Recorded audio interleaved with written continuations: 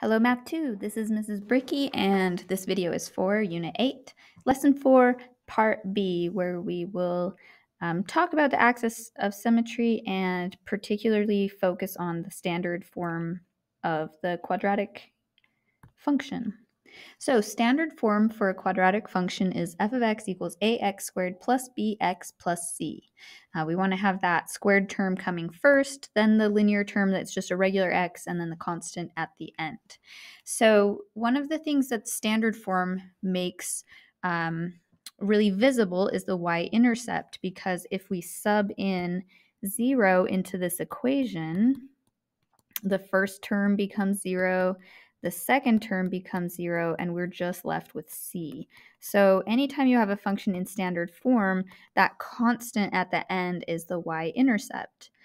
But we can find out more about the function as well. We can find the vertex of the function, but in order to find out more information about the function in standard form, we use the axis of symmetry. So for a quadratic function that is in standard form, the axis of symmetry is the vertical line x equals negative b over 2a. You might recognize that as part of the quadratic formula.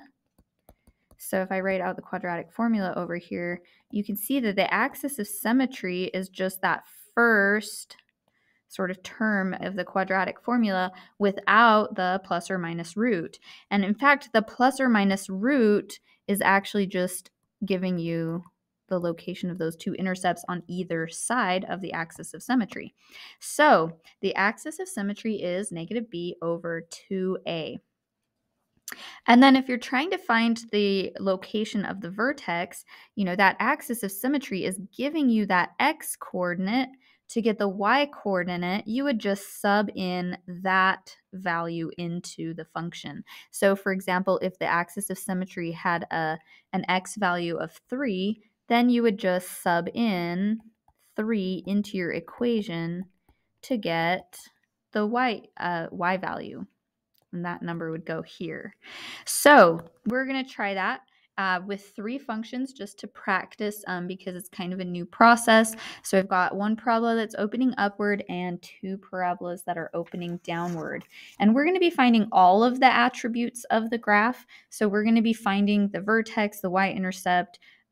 We're going to state the extreme value, and we're going to find the x-intercepts as well. So our function here is x squared minus 10x plus 13. Because our function is in standard form, let's go ahead and start with the y-intercept. If we sub in 0, only the 13 is left. First term becomes 0, the second term becomes 0, and we just have 13. So the y-intercept is 13. So I'm going to go ahead and mark that on the graph. All right, let's calculate our axis of symmetry. The formula is x equals negative b over 2a. So for this one, it's negative 10. So our b value is negative 10. And then our a value, that gets doubled, 2 times 1. So remember, if you don't see a number in front of x squared and the x squared is there, that means there is 1x squared.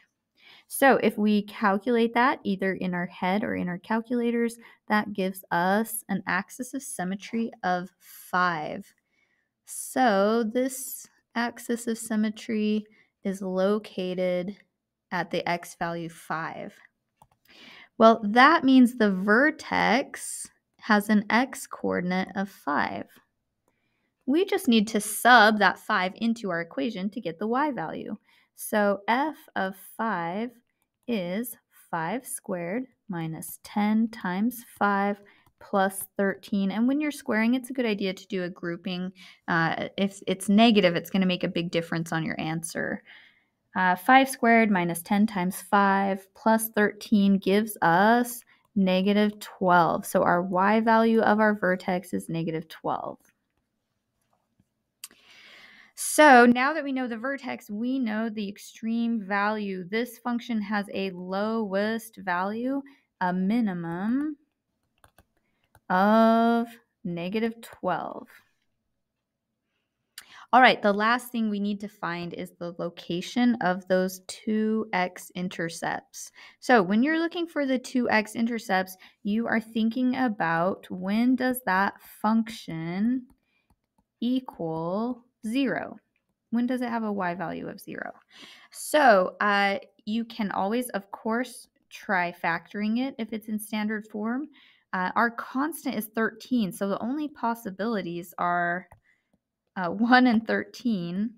And I think that's not going to work with a negative 10 in the middle. So factoring fails. If factoring doesn't work, we use the quadratic formula.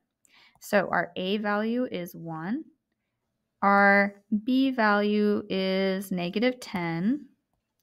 And our c value is that 13 on the end. So x equals negative b plus or minus the square root of b squared minus 4 times a times c, and that is all divided by 2a.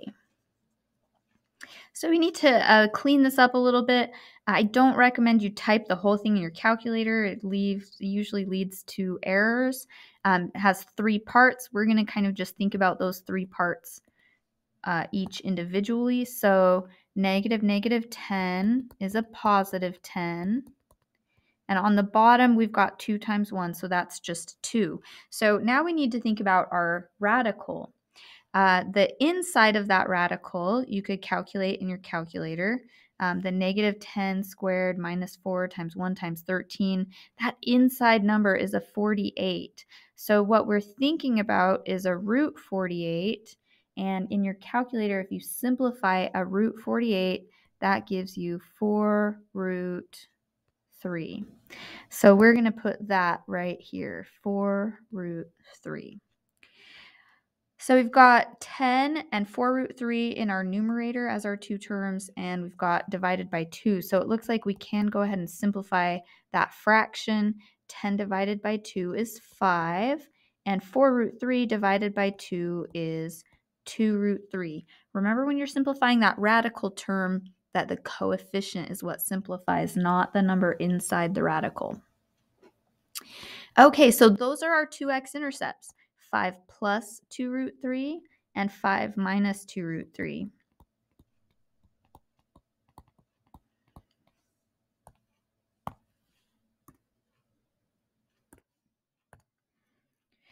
Those are the exact values of the x-intercepts. They're irrational numbers, but let's go ahead and calculate the decimal values. If you calculate 5 plus 2 root 3 in your calculator, you're going to get 8.46. So that's this one. And then 5 minus 2 root 3 is 1.54. And remember, your calculator has the converting button right above the enter button, and it kind of looks like this with 2 arrows pointing outward. That's a converting button. That will get you to that decimal. So 1.54.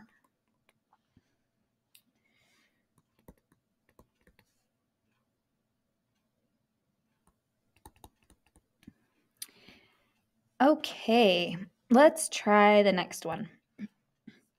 So this one is a reflected parabola. Again, this is standard form, so let's go ahead and start with our y-intercept. If we sub in 0, we are going to get negative 19. So our y-intercept over here is at negative 19. Okay, now calculating our axis of symmetry. It's negative b divided by 2a. So our a value here is negative 3. So x equals negative 18 divided by 2 times negative 3. Now you can calculate that in your calculator if you want, or you can simplify it in your head. In this case, if we simplify that, it is negative 3. So this axis of symmetry here cuts that parabola right in half, is at the x value negative 3. So that means that the vertex has an x value of negative 3. To figure out how high that vertex is, we're going to go ahead and sub -3 into the function. So the y value is going to equal -3 multiplied by -3 squared minus 18 times -3. Whoops, I got a 1 in front of my 3 for some reason. And then subtract 19. So if we calculate that, we get a y value of 8 for our vertex's height. So the vertex is at -3, 8. Okay, so we have the vertex value and we can see the parabola opens downward. So this one has a maximum of 8. The height is 8. All right, so what we have left is our x-intercepts. You can try to factor it if you think it might be factorable. With that coefficient of -3 and the 19 at the end, I would probably suspect that it is not factorable. So I'm going to go ahead and go to the quadratic formula.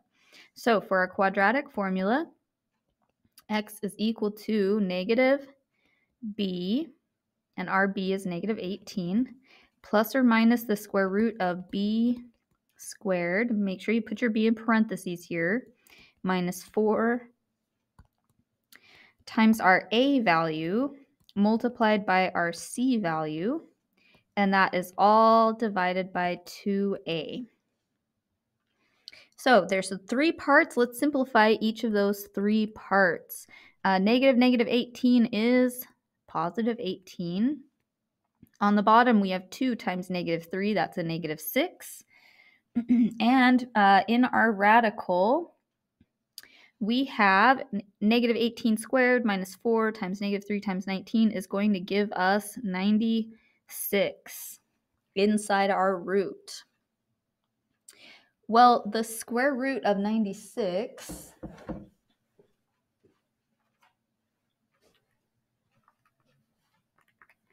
is 4√6.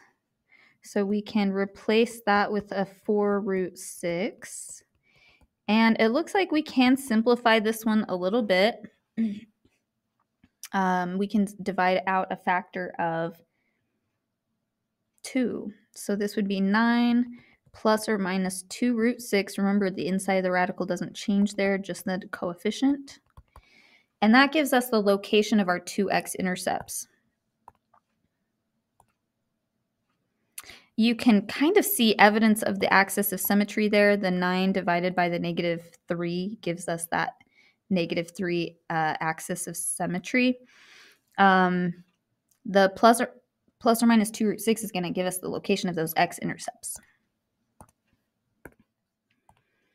If you calculate in your calculator the approximate decimal value of those 2 x-intercepts, 9 plus 2√6 divided by -3 and 9 minus 2√6 divided by -3, you're going to get 4.63 negative and -1.37. So those are the approximate decimal locations of our 2 x-intercepts.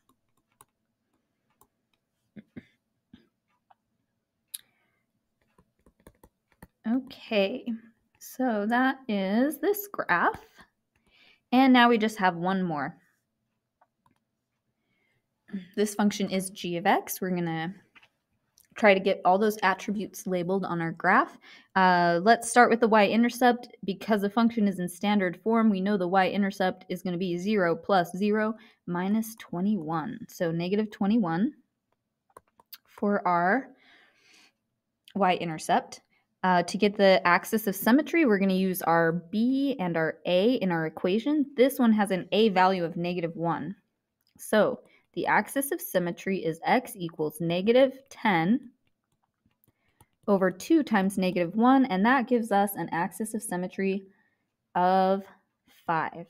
So I'm going to draw that in.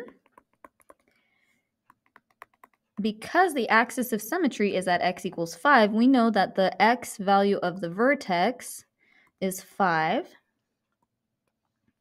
And we'll sub that into the function to get the y value. Negative 5 squared. Now the negative right there is part of the function, so that would be outside of the parentheses. The number I'm subbing in is 5, so the 5 is what is inside the parentheses there, plus 10 times 5 minus 21.